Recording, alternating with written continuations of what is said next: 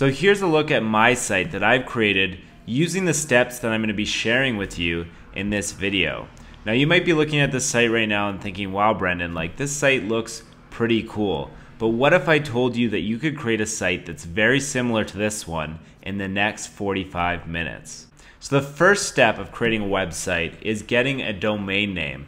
My favorite site to get this from is a site called NameSilo. It's my favorite site because I find that it has very reasonable prices, some of the lower prices I've seen for domain names, and it's incredibly reliable. The next step is just to pick a domain name. You want to pick something that is relevant to what your website's going to be about. So in this example video, I'm going to pick the domain name Simple to Build.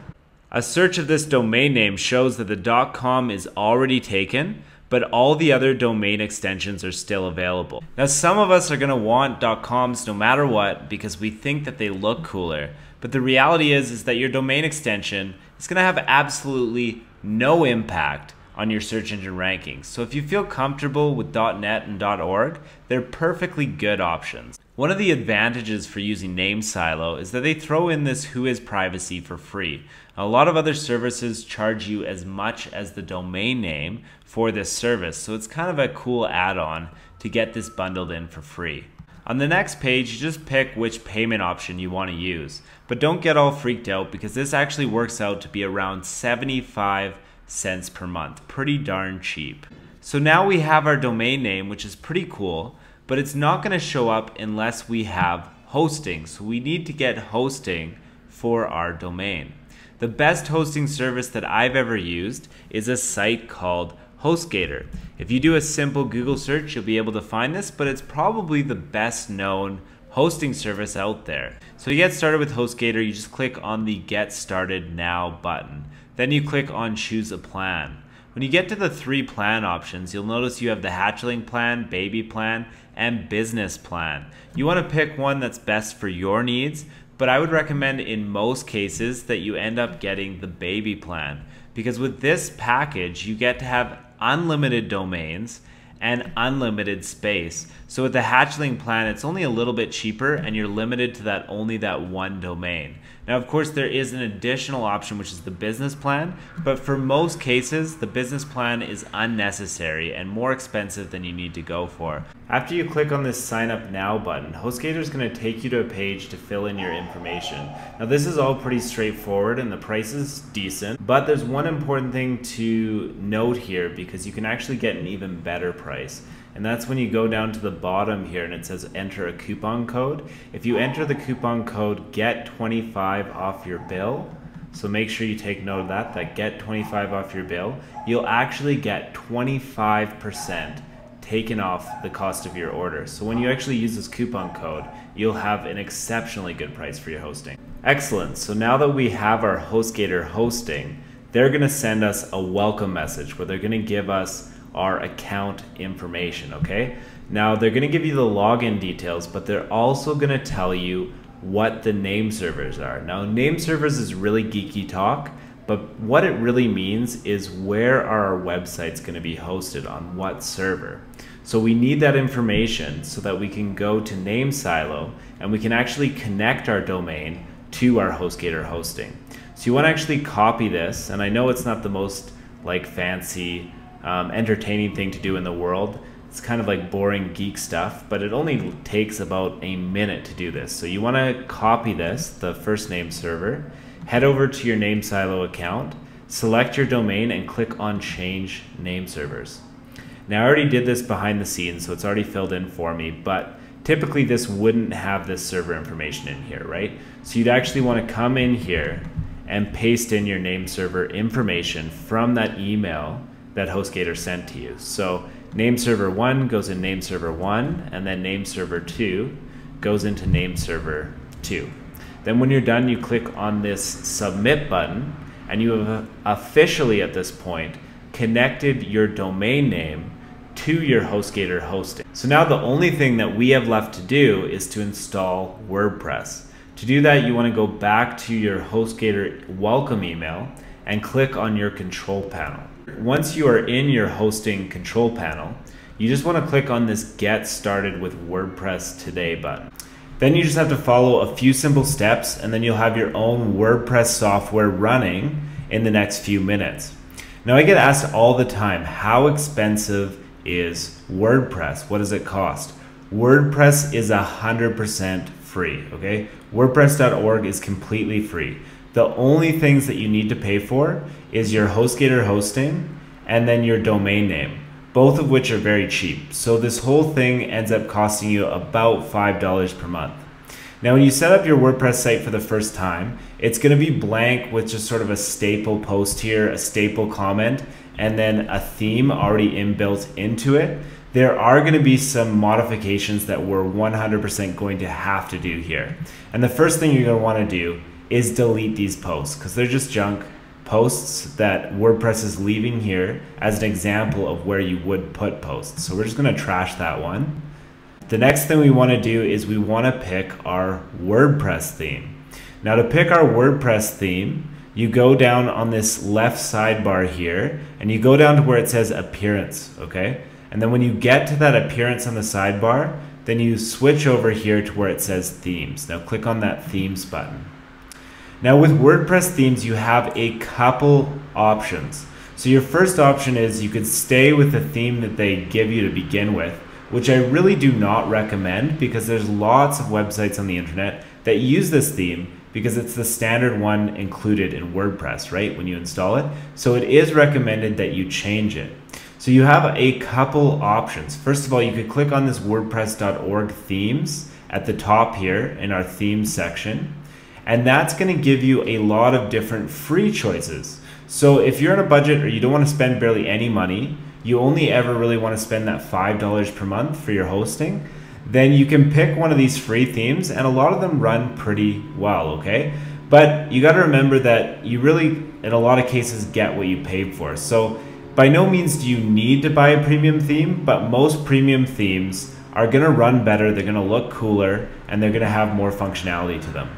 So I'm going to share with you the WordPress theme that I use for BrendonMace.com, and then I'm going to show you a really awesome tool that will help you find out what all the cool looking websites that you like on the internet, what theme they're actually running. So BrendonMace.com uses a WordPress theme called Magazine Pro, and it's by a developer called StudioPress. Now StudioPress is really popular. They put out some really quality stuff, but their themes are not cheap. So I'm going to say right at this point in time, if you're not ready to commit a good amount of money on a WordPress theme, then you can find a really good theme for cheaper price than this one. So I by no means recommend that you have to get this theme. So the theme that I use right here, it's the Magazine Pro theme. And when you go to StudioPress, it's going to cost you about $100, I believe, for your first StudioPress theme. And then if you decide to get more themes from StudioPress, then it's only about $20 or $30 for each additional theme after that. So at the StudioPress website here, you click on Shop for Themes, and on here you can see my theme, Magazine Pro, is going to be on the list here pretty quickly. There it is right there. You can see the image is the exact same as the one that I'm hosting in my BrendonMace.com website. And now if we click on the see details and pricing here, you can see that it costs $100. So that's a little bit on the pricey side for a lot of us. I can tell you that this is a really, really cool theme. I'm glad that I personally got it, but you can get themes for cheaper. And you would be surprised, some of the more well-known bloggers out there with websites have put out some really cool stuff. So you may have noticed by now, I did a guest post a couple months ago on Matthew Woodward's website, and I'm a big fan of Matthew Woodward's blog. Matthew Woodward's blog is actually using a theme that's cheaper than Magazine Pro. So I'm going to show you now this tool that you can use that's freely available to use that will allow you to see what themes, what WordPress themes websites are using. So the tool that I'm talking about, it's called What WordPress Theme Is That? So if we go to Google here, we'll go to the search engine for Google and we'll click on What WordPress Theme Is That? Okay.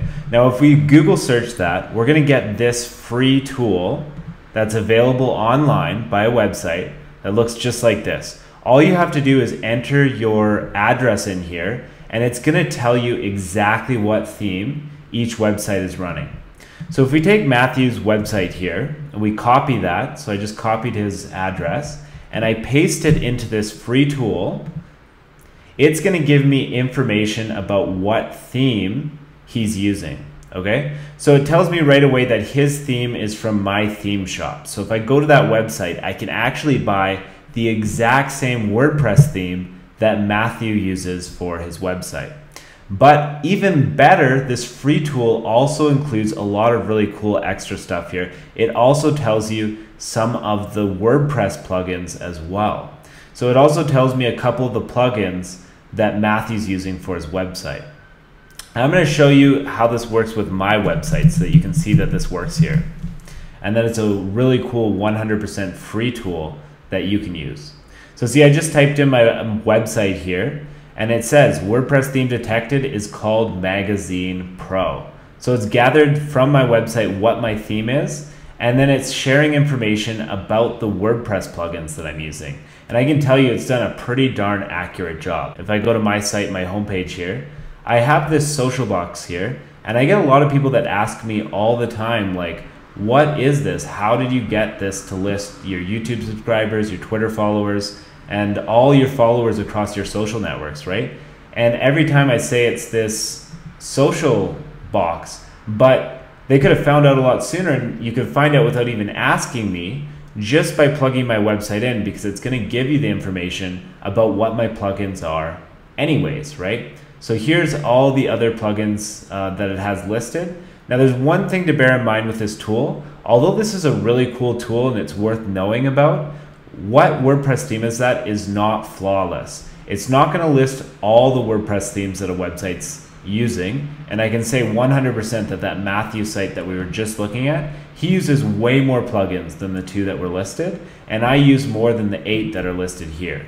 So this tool is not perfect, but lots of times it can get you some really good information about what are these blog owners doing or website owners doing. What are they doing with their setup? How are they setting up their site, right? So if you have a particular website that you think looks really cool and it's run by WordPress, you can pop that site into this What WordPress Theme Is That tool. And in a matter of a few minutes, you can create a website that's really similar by using the same WordPress theme. Okay, so before I wrap up the video, I have a couple of really basic setup things to go over really quickly, and then I have a free giveaway that I'm going to be giving to everybody watching this video. So the basic setup things, you want to go to settings here, and you want to click on Permalinks. So on that left sidebar, for the WordPress sidebar there, you hover over settings, and then you go to Permalinks. Now this is really important, because by default, every time you add a new post or add a new piece of content to your website, it's going to have this after the simple to build, right? So when you have a new page, it's going to say page 1, page 2, but it looks really ugly.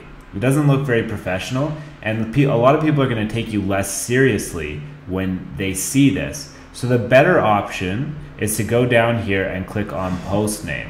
So now when we add a new post to our website, or we add a new page to our website, it's going to have simpletobuild.net domain name address, and then after that it's going to have the name of the post. It's going to look a lot better. So I'm going to click on Save Changes after we've selected that post name. And then we have one more feature to go to before I get to the giveaway. So the next thing I want to switch here is to go to General, okay? So when you go to the settings and General, it's going to ask you for your site title. Now this is a little bit important because whatever you have as your site title is going to show up in your tab at the top of your website. So you don't want people to go to your website and see this My Site WordPress here, right? And then just another WordPress slogan in the search engines.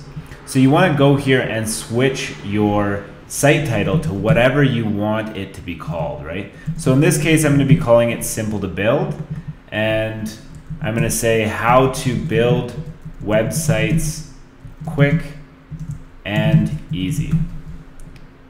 And then that's all we have to do for this page, is just switch those two things and then go down to Save Changes. Now the next thing that we're gonna do, the last thing we're gonna do before we get to the giveaway, is an optional setting. So when you click on reading here in the settings and reading button, when we click on that button, we'll be taken to this page and it's asking us what we want to show up on our home page. So by default, it's going to list your latest posts. So this is what makes it a WordPress blog, but you can very easily turn this into a WordPress website. When I've done tutorials in the past, I've had people that have commented and complained and said, Brendan, you said you're going to teach us how to build a website and you shared with us how to build a blog. Well, this is literally a 10-second change, my friend. So if you would prefer to have a blog, you leave it on the setting that it's on. But if you want to turn it into a website, you click on this A Static Page button here, and then you select which page you want to be the home page. So we would build a home page in our pages, and then we would select that page here. So I've set up a little bit of a giveaway here where I'm going to be listing the WordPress plugins that I use for my website. I'm going to be giving away some website graphics as well as some other mystery bonuses that I'm going to have when you go to this page, this giveaway page. So to get access to this giveaway page, there's going to be a link in the description below this video, in the YouTube description there. I'm also going to have a link to this giveaway in the top right of the video. So that's really all we need to cover to get a very basic setup of a WordPress website. Now in part 2 of this video series, I'm going to be taking our basic website and I'm going to put it on steroids with some tricks of the trade and another giveaway for people watching my videos. So as always, thank you for watching this video, and I'll see you in the next one.